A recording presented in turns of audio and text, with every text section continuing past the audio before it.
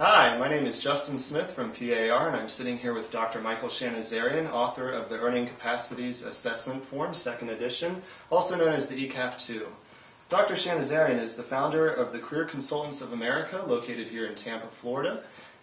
His practice specializes in career development, human resources consultation, life care planning, and vocational rehabilitation.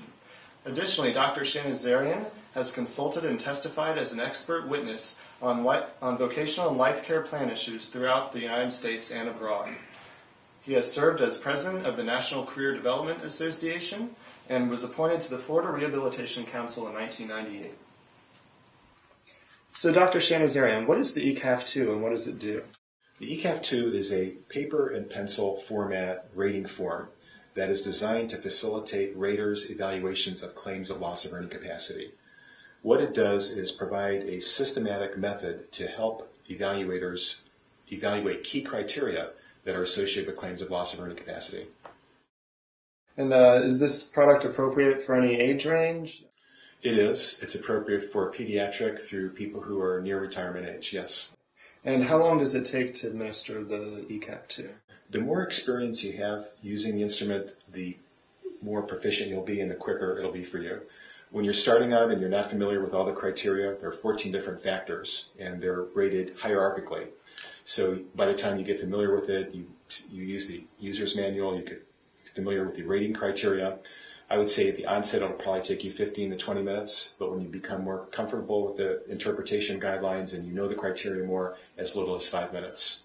Excellent. And who is this product appropriate for? The product is appropriate for people who have a background in vocational rehabilitation, tests and measurements, and people who have familiarity with the forensic environment, specifically as it pertains to evaluating people who have injuries, either cognitive and or physical injuries. And what inspired you to create this product? I've been practicing as a vocational rehabilitation expert for almost 30 years. And over the years, I've been very sensitive to the demands from lawyers, from jurors, from other experts, demands to standardize and bring more science to the discipline of vocational rehabilitation. And early on, after I've been practicing for several years, I developed an interest in ways to put more science and discipline into measuring claims of loss of earning capacity. What is unique or special about the ECAF-2?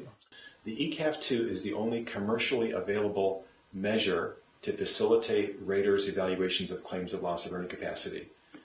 It had been under research and development for over a decade, and there are several peer-reviewed publications that speak to its validity and reliability criteria. So that is quite unique. And can you please describe examples or scenarios in which you would use the ECAF-2, or which one of our customers could use the ECAF-2? ECAF-2 is very useful in situations where individuals have acquired disabling problems, either physical and or cognitive problems, such as amputation injuries, spinal cord injuries, burn injuries, orthopedic musculoskeletal injuries, or a combination of these. And the individual is proceeding with a claim that their acquired disabling problems somehow impair their ability to work, earn wages, and compete in the marketplace, either now or in the future. So, for example, I just used the ECAF-2 in a case that involved a firefighter who is 53 years old and was injured in a motor vehicle accident. And one of her injuries had to do with a hip injury, and she ultimately had a hip replacement and was pursuing a claim of loss of earning capacity that not now, but in the future, her ability to work as a firefighter will be impaired because of this disabling problem that she has. And the ECAF-2 is useful in evaluating 14 different key criteria to assess whether or not there was a claim of loss of earning capacity that was merited. Is the ECAF-2 something that will stand up in court to cross-examination? Generally, the more science that is behind an opinion that an expert is providing in court, the more rigor and the more robust and the more strong the opinion will stand up to vigorous cross-examination.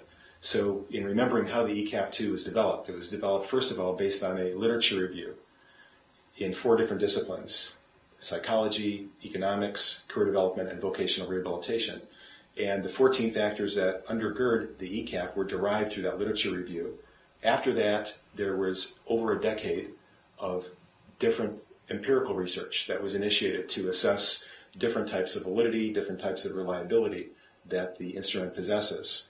So the ECAF-2 is built on the foundation of the science of vocational rehabilitation, and that gives it more withstanding power and more rigor in the courtroom.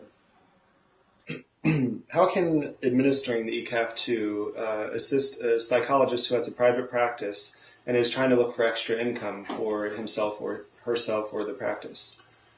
In an era where psychologists are dependent primarily, especially private practice psychologists, on managed care, other types of reimbursement, and especially when we have an economic downturn like we have, I find that many psychologists are looking at ways to expand their practices and bring in more revenue streams. The forensic market is one market that is available to qualified psychologists who have a background in vocational rehabilitation and are interested in providing opinions on claims of loss of earning capacity.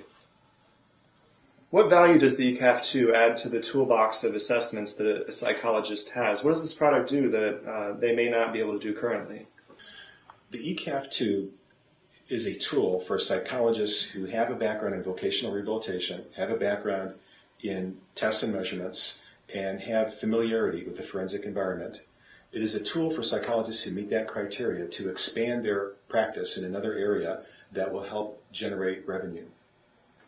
If you're interested in learning more about the ECAF-2, please visit our website at www.parinc.com. The ECAF-2 is available for $90 for the introductory kit, which comes with the manual and a package of rating forms. Thank you, Dr. Shahnasarian, for your time. We appreciate it. Thank you.